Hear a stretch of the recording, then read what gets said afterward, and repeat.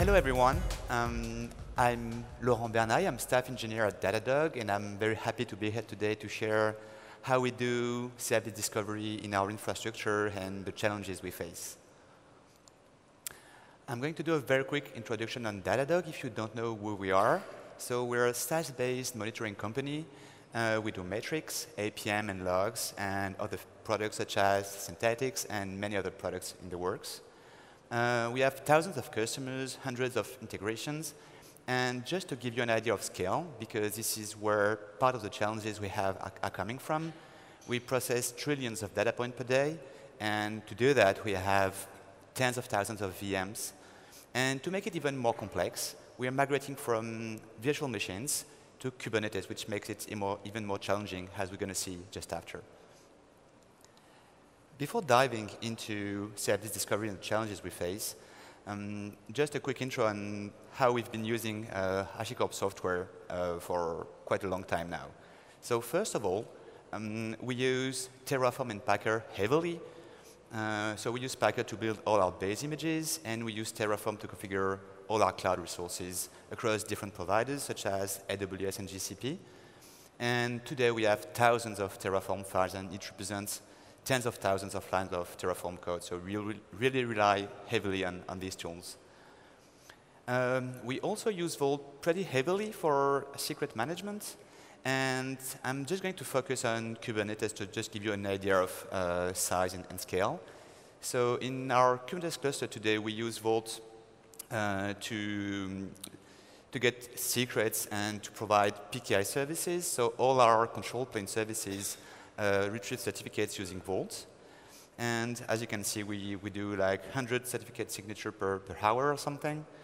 And we also heavily read secrets from Vault inside Kubernetes, because every time a pod starts, it's authenticating using its Kubernetes service account, getting a token from Vault, and then getting secrets.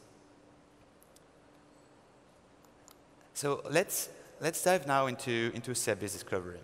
So as I was saying before, we have both virtual machines and Kubernetes clusters, and this makes service discovery very challenging. So this is a quick representation of what we have.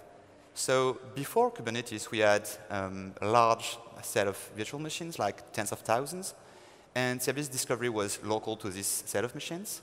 And now we are migrating to Kubernetes, so we're introducing Kubernetes clusters. And because we have such a huge scale, we cannot have a single Kubernetes cluster, so we have multiple ones. And also, we're providing our services in different regions. So we have these different infrastructure, virtual machines, Kubernetes clusters, across different cloud providers and different regions. And this raises quite a bunch of challenges. So the first one, for instance, is imagine your workload running in cluster 2, so the B hexagon in the diagram, and you want to reach a service that's on a VM. In that case, you can't rely on Kubernetes services, which is what we use inside the cluster. So we need a solution to find C, for instance, to find A, sorry, for instance. Another example would be you're in a VM in cluster in the classic VMs, and you want to reach a service inside Kubernetes. So, for instance, you want to say, where is C? And you can see that like normal service discovery inside the VM is not going to help you find a service that's running inside Kubernetes. And we also have the issue between clusters, of course, because when you're inside a Kubernetes cluster, you have all these nice features for service discovery built into Kubernetes, but it doesn't allow you to do cross-cluster. And even worse, sometimes you have services that are deployed across different clusters.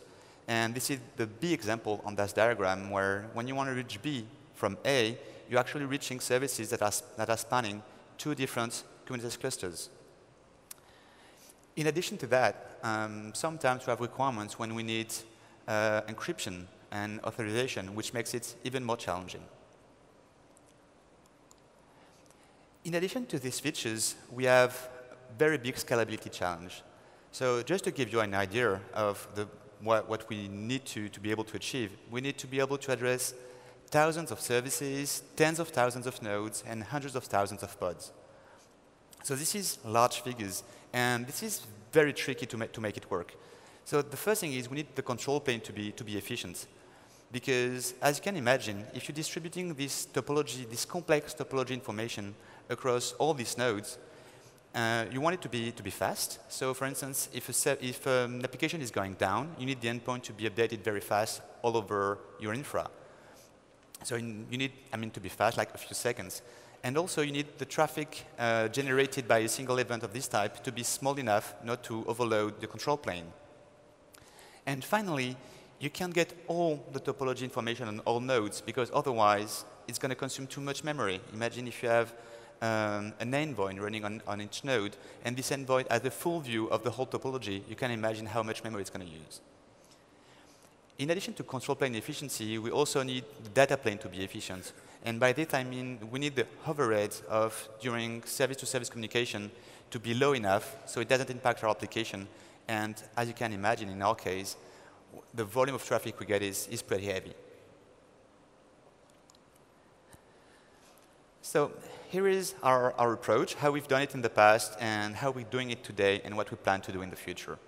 So before migrating to Kubernetes, what we were doing is we were deploying a Consul agent on every node. And so every services were discovering themselves using Consul, and that was working pretty fine, even if it was sometimes challenging given the scale we were running at. In Kubernetes clusters, we use Kubernetes services, which is a logical and simple way to do it. However, we also need to solve the issues I was mentioning before. So for instance, we need to address services that are running on instances. And for this, what we do is we use Consul DNS. So we run Consul agents inside Kubernetes, and we use Consul DNS to risk services running on VMs. But we also need to solve cluster-to-cluster communication and VM-to-cluster communications.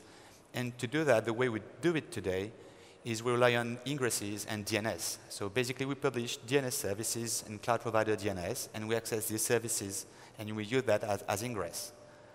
So it kind of works, but it doesn't solve all the issues I was mentioning before. There's no authentication, no encryption, and using DNS this way to do service discovery is not very efficient because propagation time can be a bit long. So in the future, what we plan to do is to do service mesh to solve all these cross-cluster communication and VM-to-cluster communication. And we're really looking forward at all the features Mitchell announced before, because they should be able to help us solve these issues I was mentioning. So in conclusion, as you grow and as your topology gets more complicated, service discovery is getting pretty tricky.